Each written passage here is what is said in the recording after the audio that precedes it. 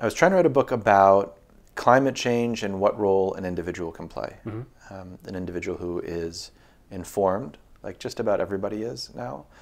An individual who cares, like just about everybody does, but who feels lost inside of this crisis, not knowing what to do with my knowledge and care.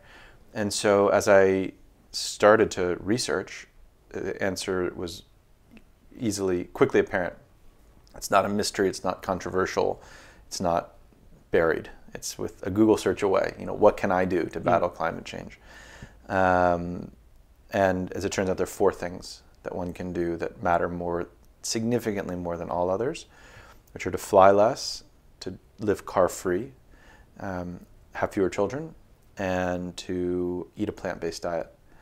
So 3 of those are a little bit different than the 4th because 85% of Americans drive to work. I assume it's a relatively similar number here. And most of our cities have been designed to require cars at this point. The majority of flights are either for business or for non-leisure personal purposes. And the decision to have a child is just not a decision most people are making most of the time. But food is a decision that we make many times each day. And the impact on the environment is not only profound, but sort of unique among those activities because it's the only one that addresses methane and nitrous oxide, which are the 2 most powerful greenhouse gases. So that was what I had to write about. If I was going to write an honest book about what we can do as individuals, 2 of the main critiques of this idea of eating less meat are, 1, that not everyone can afford to.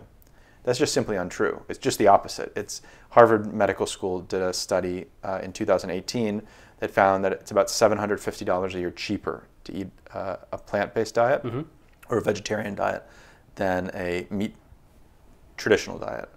On top of which, people who make less than $30,000 a year are 2.5 times more likely to be vegetarian than people who make more than $75,000 a year, and people of color are disproportionately vegetarian. So the argument that it costs more or is somehow elitist in that way just isn't factually correct. Other people will say it takes more time, and like I have so many things on my mind, how am I going to also think about that? That I actually agree with. It does take more time, at least in the beginning, because we're so used to eating in a certain way. We have habits. You go to the grocery store, you buy these things without thinking, you bring them home. For most people, it's like some form of protein that you just broil or fry or whatever, and maybe a vegetable or 2 on the side, and that's it. For me, even going from a vegetarian diet to a plant-based diet has required thought and time and research. I have found that while that has been frustrating sometimes, or just a pain, I'm glad to spend my time in that way. It feels like a good way to spend time. I'm very often doing it with others, with people that I care about. I like preparing food for others. I like meals being like conscientious acts, deliberate acts. In America, 1 out of 3 people eat a meal every day in a fast food chain, and 1 out of every 5 meals is eaten in a car. It's not good.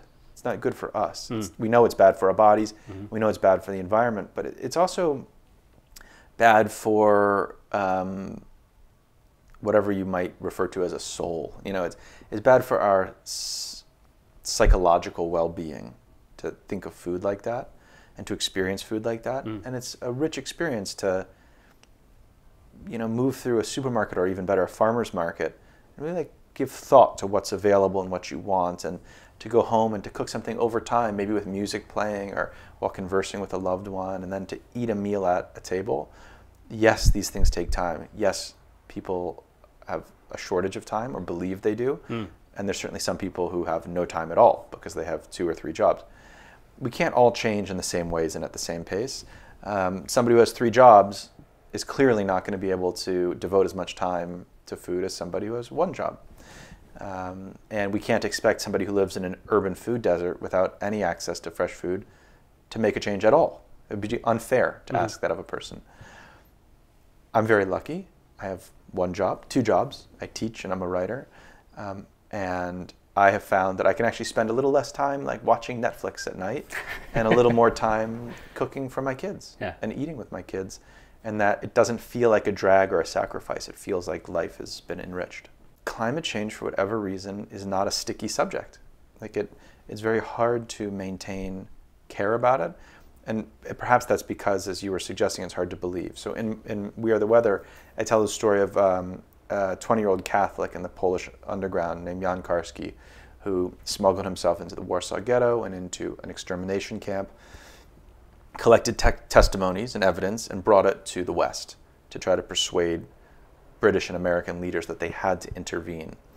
And he had a famous meeting with a U.S. Supreme Court justice named Felix Frankfurter, who was Jewish and an extremely smart guy. And Frankfurter heard him out and asked him some questions and then said, I have to be honest, I don't believe what you're telling me. And Karski's colleague said, how can you not believe? You know, why on earth would this guy have gone to all this trouble to lie to you about this? And Frankfurter said, I didn't say that he was lying. I said that I'm unable to believe him. My mind and my heart were made in such a way that I just can't. I can't believe him.